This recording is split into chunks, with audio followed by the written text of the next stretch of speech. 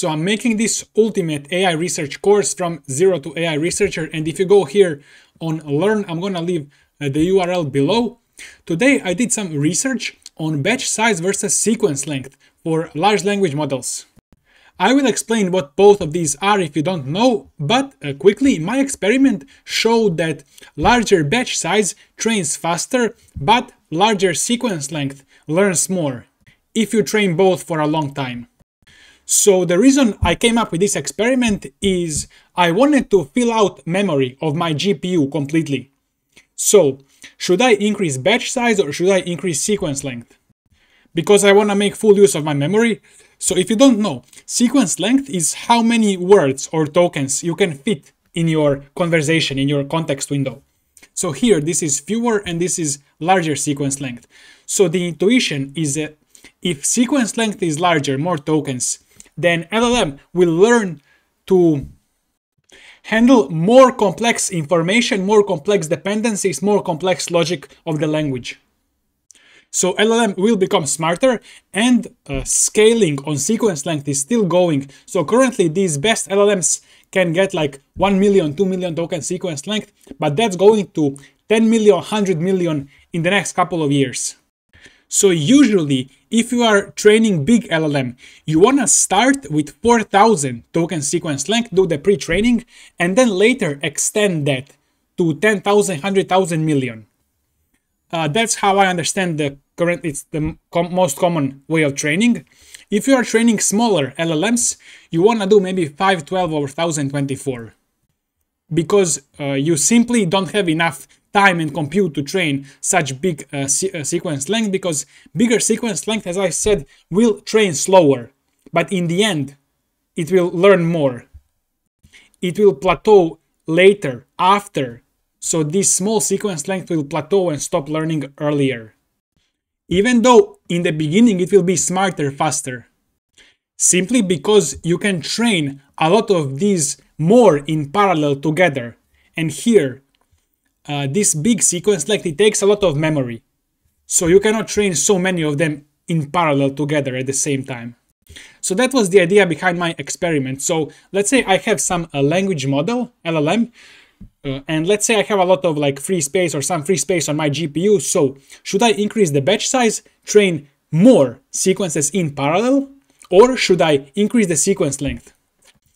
And this is basically the conclusion that I figured out here. I just told you. So small LLMs this much, big LLMs this much. And by the way, in my school community, I wrote a detailed step-by-step article for you to learn how I coded this experiment step by step and how you can learn to code it. And there are many more lessons on machine learning. It's just $9 per month and get 7-day free trial. So cancel if you don't like it. Anyways, I want to explain batches. So see here, we have this sequence. So this is independent, one sequence, second sequence, third sequence, fourth. So we train on multiple of them at the same time. We process them at the same time. So we learn in parallel. We don't need to like train one by one. Now, what I'm going to say now requires a bit of understanding of neural networks and gradients. So all of these come up with their gradients. Gradients are averaged. And then weights are updated. What I just said, if you didn't understand that, just go to this course. This is free course on my website. And you can just find here lessons you are interested in. Keep in mind it's still in development. But basically, AI will process all of these sequences. It will learn something from every, and then it will average out what it learned. And then it will change itself. Update itself, so now it becomes smarter. That's the process of having large batch of independent samples and then processing all of them and then averaging what the AI learned and then updating itself. So if you have smaller sequences, you can fit more examples, so it will learn faster. But as I said, smaller sequences plateau earlier because long sequences allow AI to just learn more complex text and more information from the text. That's what I also explained here. So validation loss doesn't tell the full story. You see here, well, my batch size, my sequence length was 256, 4,000 and 1,000 in the balanced. So I also had balanced one. If I can zoom this in. and the batch size was big here, so big batch size, small sequence length, and then small batch size, just 6, and big sequence length and balanced. So as I said, the large batch size is gonna converge fastest. The blue line is fastest. The green line is slowest because it's large sequence length, and here we cannot see. So this is why validation loss is not the best measurement tool, because here the logic says that long sequence length would be smarter, but since validation loss is so low, this is not shown here. It's not easy to see. So that's why I want to start training LLMs so we can evaluate them on HelloSwag and other benchmarks, because that's where we can also actually see their intelligence. So that's in the future of this channel. We're gonna start training real LLMs. I think it will take $5 to train an LLM so it can like show results on HelloSwag more than the random results. So it shows it knows something. Guys, do any of you know if this validation loss is too low? I remember from these big labs, they have validation loss at maybe 1.5, 1 or 2, but mine is so close to 0. It's not 0, but it's so close. So does anybody know like if there is any issues here?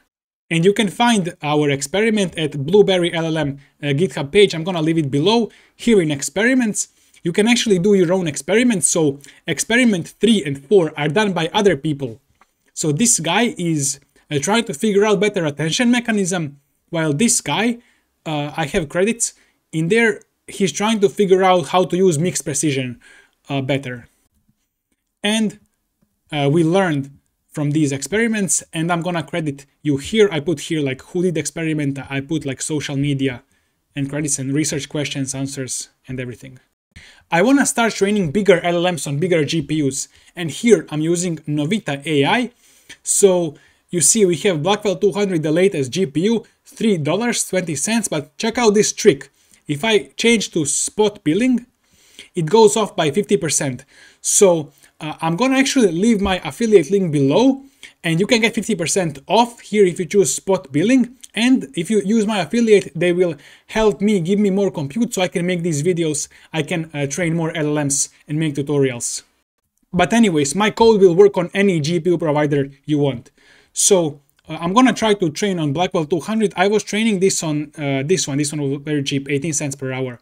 But I'm gonna go a bit higher in the next tutorials. So you can check out my course. This is for free on OpenSuperIntelligenceLab.com. Just click this learn.